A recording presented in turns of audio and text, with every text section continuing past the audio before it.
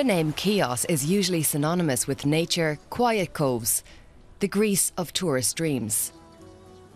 But since last year, many associate the name with the refugee crisis.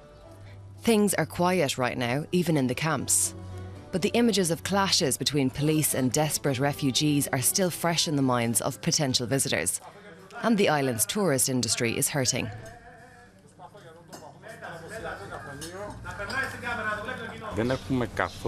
We're seeing far fewer tourists this year. The number of travellers from abroad has fallen sharply. It's down by almost 80% compared to last year. The hotels are empty and you can hardly see any European tourists on the streets. Tourists from neighbouring Turkey are staving off a complete collapse. But even they are dwindling in number and often stay for only a few days. Local politicians know they have to polish up the island's image. But campaigns at travel industry trade fairs and cheap ferry tickets aren't enough.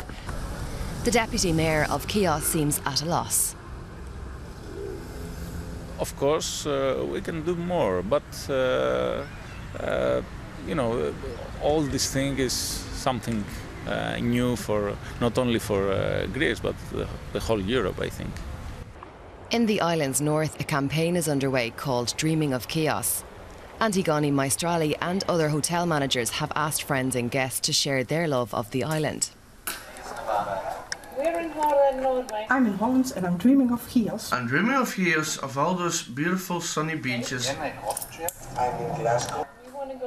The main purpose was to give a good picture, a nice shot and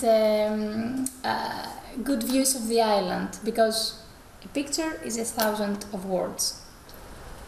Bookings at Maestrali's family-owned boutique hotel are also 50% down on last year. To make matters worse, the government has raised the country's sales tax and imposed levies on alcohol and other products. It's a double whammy for the young hotel manager. We have the taxes, but we don't give it to the guests. But this is not good for us. The campaign will continue through the summer, hopefully luring European tourists back to this holiday haven.